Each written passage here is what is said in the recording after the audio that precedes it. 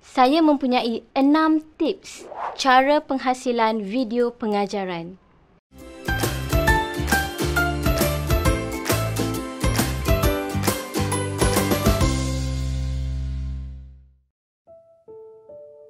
Assalamualaikum.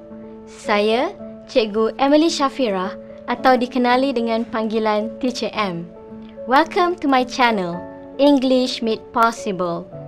Penampilan saya pada hari ini adalah agak berbeza atas permintaan dari rakan guru, educators yang meminta saya berkongsi tips bagi menghasilkan video pengajaran yang dapat menarik minat murid semasa PDPR.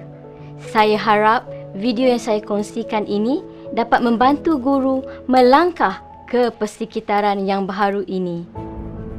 Saya mempunyai 6 tips cara penghasilan video pengajaran. Yang pertama, mengenal pasti konten dan penulisan skrip. Yang kedua, merangka keperluan untuk penggambaran. Yang ketiga, latar belakang video. Yang keempat, penampilan diri. Yang kelima, lighting.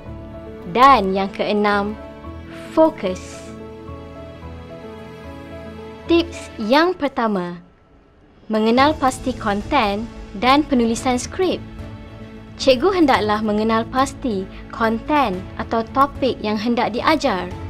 Penulisan skrip yang ringkas adalah perlu untuk merancang the flow of your videos. Well organized. Kita menyusun konten mengikut sequence, penggunaan ayat yang ringkas dengan intipati yang padat dan tidak melalut. Cara ini akan lebih menjimatkan masa dan murid tidak dibiarkan merasa jemu. Durasi penghasilan video yang paling ideal adalah 8 ke 15 minit. Just nice, not too short and not too draggy. Untuk topik yang panjang, cikgu boleh membahagikan kepada part 1, part 2, part 3 dan seterusnya. Tips yang kedua, merangka keperluan untuk penggambaran. Berdasarkan skrip, cikgu perlu mengenal pasti ABM, alat bantu mengajar. Apakah elemen yang cikgu perlukan untuk mencapai objektif pengajaran? Contohnya flashcards, infographics, bahan uji kaji, alatan melukis, alat muzik atau sketches mengikut kesesuaian. It's a value added to your videos dan murid-murid akan lebih tertarik untuk menonton video yang cikgu hasilkan.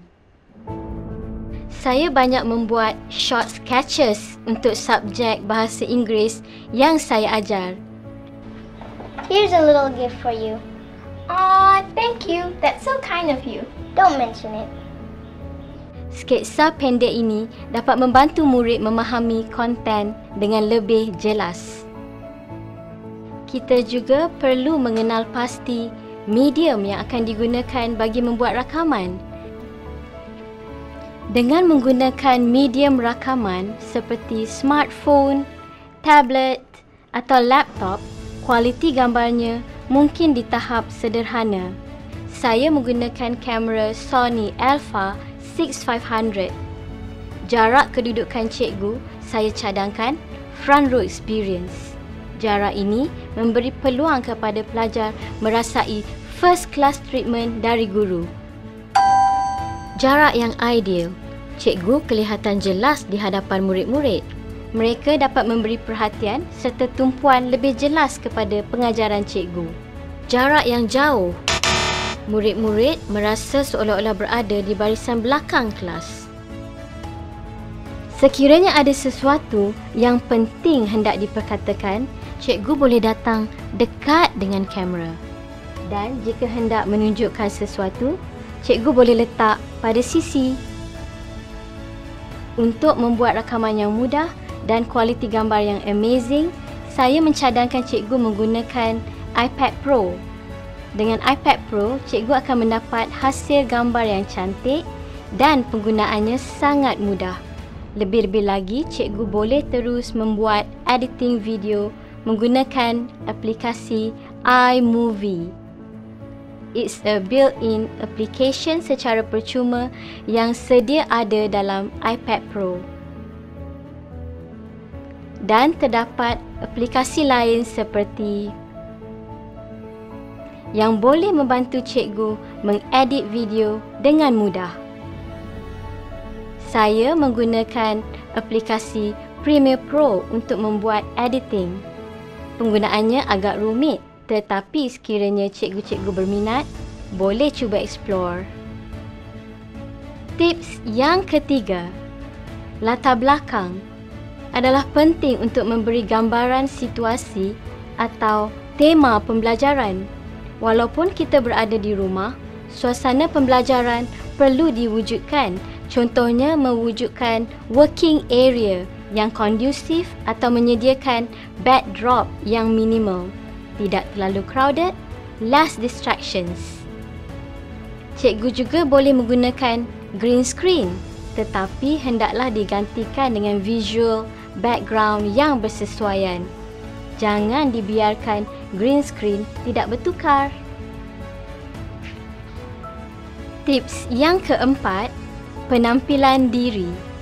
Penampilan diri adalah penting supaya murid lebih bersemangat untuk belajar apabila melihat cikgu. Kita perlu tampil kemas. Guru wanita boleh mengenakan sedikit makeup supaya tidak kelihatan pucat. Begitu juga guru lelaki perlulah berkemas sebelum tampil di hadapan kamera. Warna dan corak pakaian perlu kontras dengan latar belakang supaya kita tampil lebih jelas. Jika backdrop berwarna hitam, jangan pula kita memakai baju hitam. Pilihlah warna yang lebih terang atau cerah untuk membangkitkan penampilan cikgu. Cikgu juga boleh give additional efforts dengan memakai pakaian mengikut tema pembelajaran. Tips yang kelima, pencahayaan.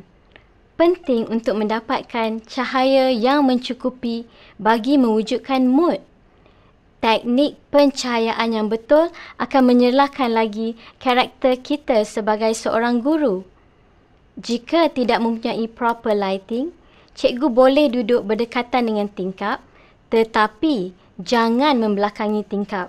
Ia boleh mewujudkan bad light dan wajah cikgu akan jadi gelap. Seeloknya 45 darjah dari arah tingkap seperti ini. Sama juga sekiranya cikgu mempunyai lampu atau lighting sendiri. It's just nice jika cikgu meletakkan 45 darjah dari kedudukan cikgu seperti ini. Jika cikgu mempunyai kad imbasan untuk dikongsi dengan pelajar, cara untuk memegang kad adalah seperti ini. Tilt down, supaya tidak terpantul terus ke arah kamera. Reflection menyebabkan image tidak kelihatan. Tips yang keenam, fokus. Fokus adalah faktor yang penting untuk menentukan murid menumpukan perhatian kepada pengajaran cikgu. Jadi, cikgu perlu pastikan tiada distractions atau gangguan kerana kelas rakaman bukan seperti kelas bersemuka di mana kita dapat mengawal perlakuan atau pergerakan murid. Pastikan tiada bunyi-bunyian seperti washing machine, kipas angin, mesin rumput dan sebagainya. Saya sendiri pun dah berkali-kali kucing saya interframe. Pilihlah masa yang sesuai untuk membuat rakaman video. Bunyi-bunyi ini mungkin akan menenggelamkan suara kita, menyebabkan murid hilang fokus.